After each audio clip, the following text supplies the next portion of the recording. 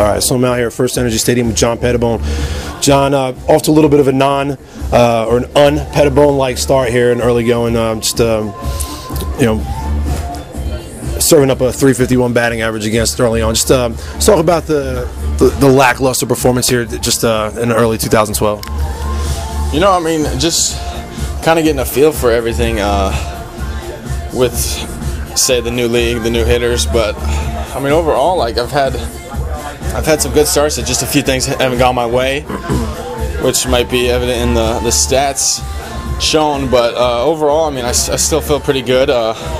Body feels great, which is a good thing. And then, my slider's starting to come around, which is going to be definitely a plus later on this season and then in my career, of course. But I've always been like the contact pitcher, so pitching to contact has always allowed me to give up more hits than usual. So it's nothing I'm too worried about, and I'm just going to continue to go out there and get my ground ball outs and go from there.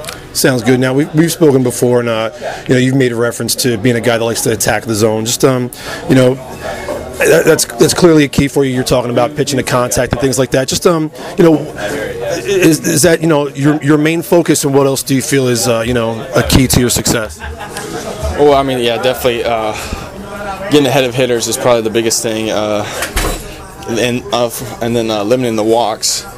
But majority was just pitching to contact, getting ahead, and then kind of letting my defense do the rest of the work for me.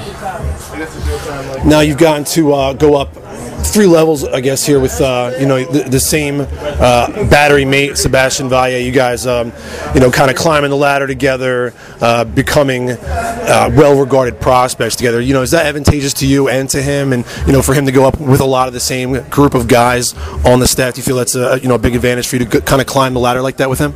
I think it only helps us.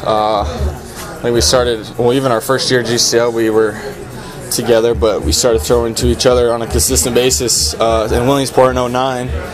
So I think he knows me just as well as he knows all our other our pitchers. So I think that's definitely a benefit. And a catcher that knows you personally, it helps both on the field and off the field.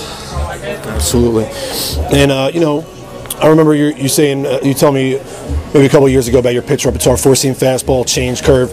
Is that still the same menu right now? And what would you consider your out pitch, and where have you made the best strides?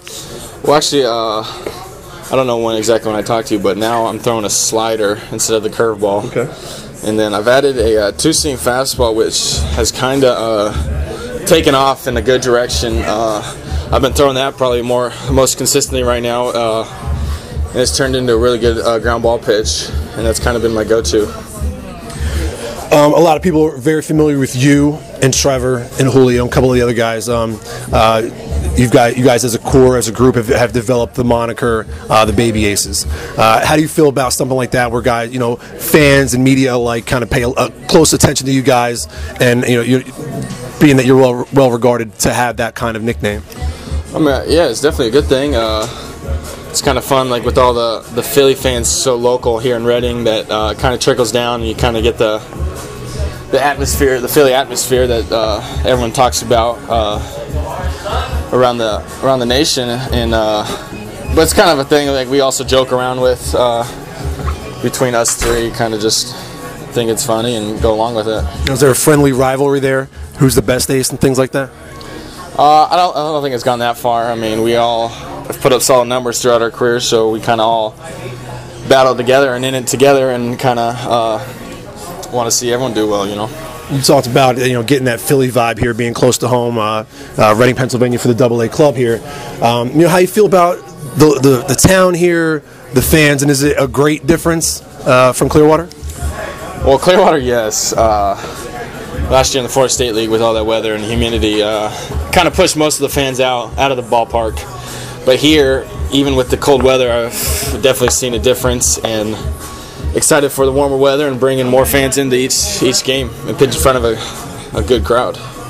And then just one last thing for you, and I appreciate the time very much. Just going back to that whole, Baby Ace's nickname and the high expectations for you. Where do you see yourself in a year, or maybe, just what's your projection for the end of this year and maybe into next year? Definitely one of the biggest things is staying healthy. That's been a key throughout my career.